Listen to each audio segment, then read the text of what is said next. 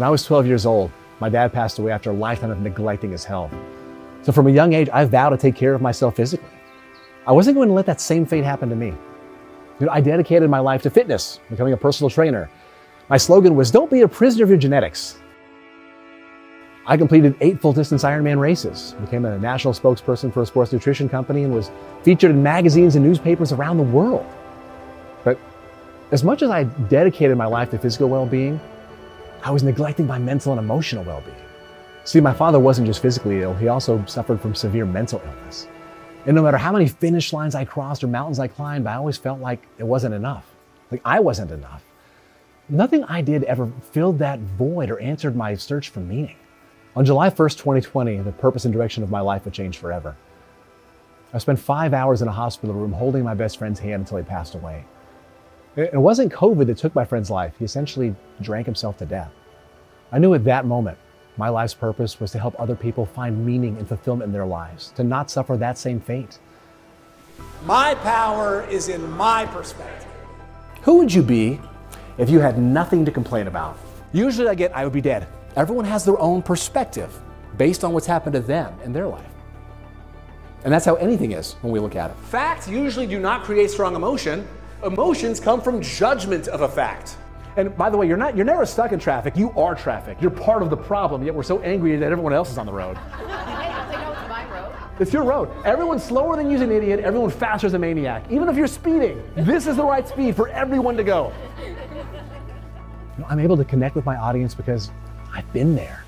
I've felt burned out. I've had heartache. I've experienced profound loss and feelings of never being satisfied, of never being enough. I was always chasing the rabbit and never slowing down to enjoy and experience life in this moment. I love interacting with my audience using stories from my own life. Everything from having to drop out of an Ironman race from a tire that exploded to completing a 10-day silent meditation course. So I was at a wedding like 7 years ago, and the bride went to cut the cake, but the venue didn't lock the legs of the table out all the way. Yeah, you see where this is going. The table falls to the floor. This 5-tier cake goes all over the floor. 300 guests all freeze. What do you think the bride did? Cry, okay? Blame the husband. Blame the husband. She started laughing. Everyone in the room started laughing, and it became a memorable part of the wedding. That could have gone, as you said, a very different way.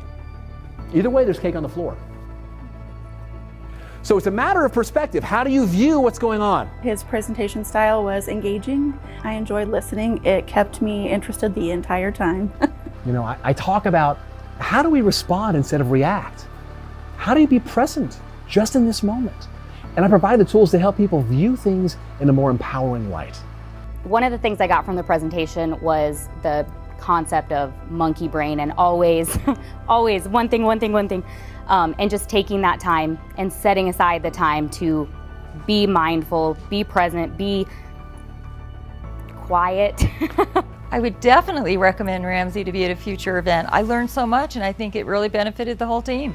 Your attitude is going to affect your day-to-day life so much more than your aptitude. It doesn't matter what you know. It matters the energy with which you show up. To learn more about what I can do for you and your organization, visit my website, bergeronwellbeing.com, or give me a call, 480-747-0633.